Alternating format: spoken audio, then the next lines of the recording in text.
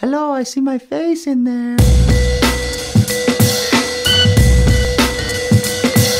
In this video, I'm going to show you Yoda, pay attention, man. I'm going to show you 4 different ways to get a blurry background with the camera that you have by directly and indirectly impacting depth of field for either photo or video. Okay, so when we talk about depth of field, we're actually talking about what's in focus versus what's not in focus for an image or video. Now, technically, your camera can only focus sharply at one point or plane or distance from the camera at a time. This is essentially where the rays of light from a lens converge to form a clear and sharply defined image.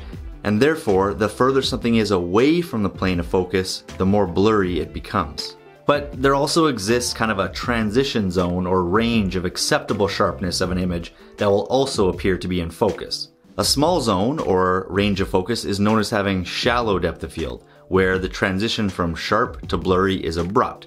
And a large zone or range of focus is known as having deep depth of field, where the transition from sharp to blurry is much more gradual. Now let's get to getting blurry.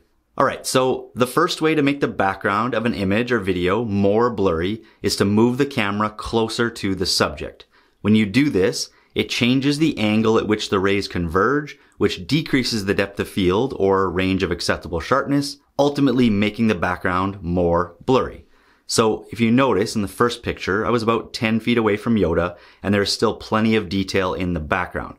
When I moved to about 5 feet away from the background, it started to get a little bit blurry, but when I got really close, that's when the background was for sure the most blurry. Now, as you probably noticed that when you move the camera closer to the subject, you also change the angle of view from a wide shot to more of a narrow or close-up shot. So is there a way to get a blurrier background, but also keep the same angle of view?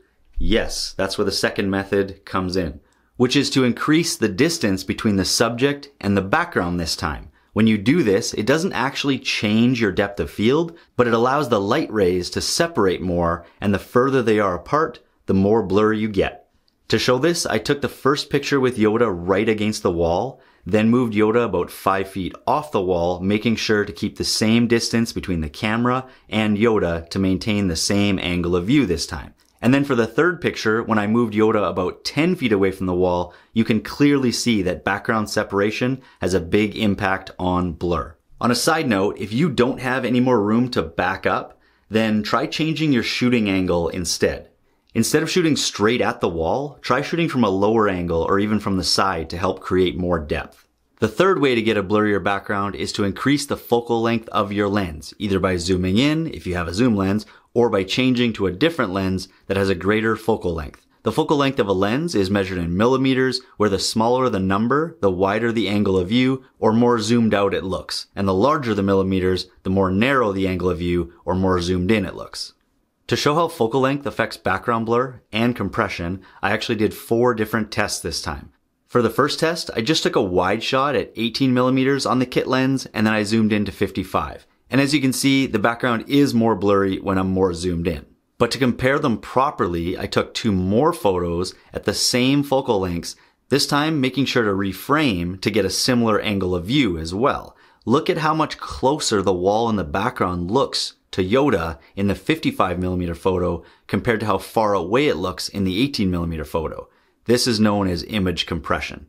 After that, I decided to do the exact same steps to compare a 35mm prime to a 50mm prime and a 100mm prime lens. And if we look at all 3 photos side by side, the 100mm definitely has more blur. But when we reframe to get a similar angle of view for all 3, we realize that it's not really the blur that's affected, but rather the image compression. The last, but surely not least way to affect background blur is by adjusting your aperture. Aperture is the opening in the lens that allows light to reach the camera sensor and is displayed on your camera in f-stops. The lower the number, the wider the aperture, or more importantly in this case, the wider the pupil diameter, which means a shallower depth of field. The higher the number, the smaller the aperture, or in this case, a smaller pupil diameter, which means a deeper depth of field. For these tests, I took 3 shots again. The first photo was taken at f10, the second at f5.6, and the third at f1.8. And when we compare them side by side, we notice that the lower the aperture, the blurrier the background. Just remember that your aperture is actually controlled by your lens though, and not your camera. So if you're wanting to get the blur that I got at f1.8 or even lower, then you're gonna have to pony up for a faster lens that can go to a lower aperture. Now, technically there is a fifth way to get a blurrier background, but that requires you to get a new camera with a larger sensor. And that's a whole different story for another time and another video. But in the meantime, make sure to do these 4 things. Make sure to get closer to your subject, further away from the background, lower your aperture, apparently give the finger to yourself, and zoom in or get a longer lens. And that's it. That's how you can get a blurrier background. If you got something out of this video, make sure to drop a like, and if you're new to the channel, please consider subscribing, and I'll catch you next time. What are you doing over there? I'm Yoda. Yeah, you're with Yoda? Yeah. Yeah? And Dad. What are you gonna do? You try and take a selfie instead? You already did that video. Oh. Oh, good move. What do you got there? What picture do you got there? Yoda. That's Yoda? Yeah.